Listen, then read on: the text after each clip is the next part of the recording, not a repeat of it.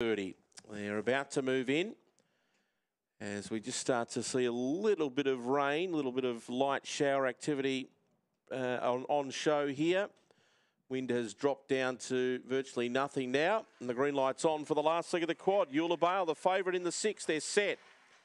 Ready and away. Jumped fairly well. Slow out was Kalinda Chips. Speed from Petzl-Bale. And Petzl-Bale will lead as they get into the first turn. Eichbale's pushing up hard underneath it. And right there was Eulabale, and they bumped going into the back. 4th was Lend Me Dad, close and handy. Next was Jai's Jet from Spring Bart. And last of all, Kalinda Chips. Off the back, Eulabale and Petzl-Bale go nose for nose. Now Eulabale gets to the lead, draws past them, trying hard. Eichbale to the outside was Lend Me Dad, but Eulabale in front, and Eulabale wins again by 3 lengths. Second home, Petzl-Bale. Third home will be Lend Me Dad, I fancy, over Eichbale.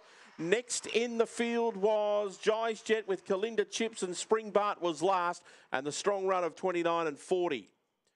6 wins at Eulabale and beats Petzl-Bale, and third should be Lend Me Dad, who's been a good effort first look at the track, and fourth should be the 2. But we stand by for the official placings.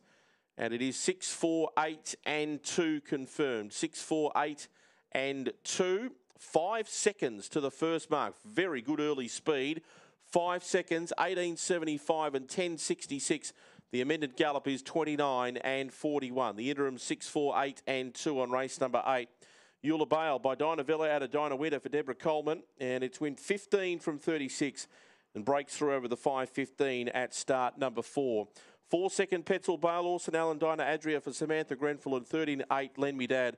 Fernando Bale, Wingset for Brian Sykes. 6, 4, 8 and 2 on the last leg of the quaddie. Eulabale, 2.70 and 2.20. Petzl-Bale, $6.20 the place. Lend Me Dad.